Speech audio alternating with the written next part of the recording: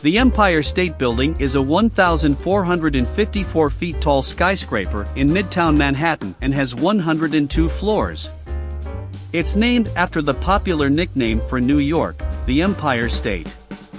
It stands on the site of the old Waldorf Astoria Hotel, which was destroyed so that the Empire State Building could be built. Construction was finished after 410 days, and the building opened, as the tallest in the world, on May 1, 1931.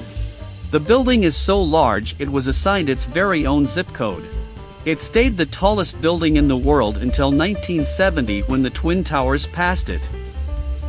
In 2012, 1,200 LED lights were installed on the top of the building, allowing previously impossible computer-controlled light shows, like using the top of the building as a scoreboard during the 2012 US presidential election, or using the 16 million available colors to illuminate the top in the colors of a rainbow every June.